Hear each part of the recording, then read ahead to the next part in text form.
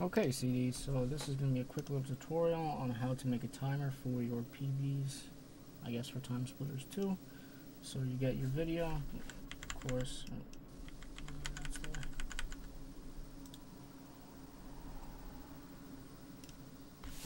Okay, didn't mean to do that. Okay, so you get your start, and then I guess you go roughly to the end. Doesn't matter, you'll figure that out after. So what you do is right click and you insert a video track, so you'll have this empty track here on top, and then you insert text media.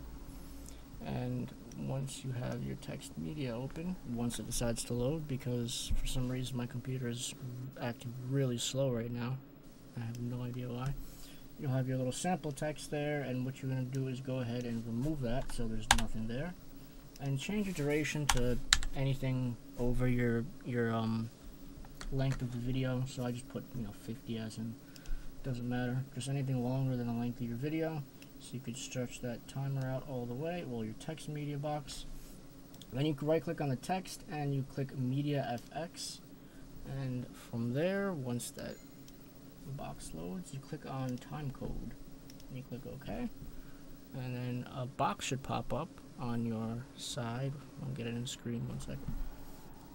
And then you click on times and frames, then you'll have your time and frame there, and if you want to move it to a different position on the screen, you just right click and click video pan and crop, and from there, once it loads, because it's slow for some stupid reason, then you could shift it when you pan and crop it into any position you want. So we'll just toss it down, I don't know, let's say there, just for the sake of it.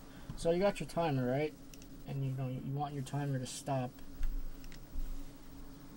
at a certain point in your run, preferably when you hit the complete screen. So we'll just move up ahead here to the complete screen, and we'll go back to the exact frame right there. So what you're going to do is right click, and then you're going to click on insert and remove envelope, and then do velocity, and then right click that little green line that gets created and do hold, and then on the exact frame where you want to stop that timer, you right click there and you click add point, and then you right click again and then click set zero velocity. So as you see, timer's going, timer's going, timer's going, and it stops. And that's pretty much it.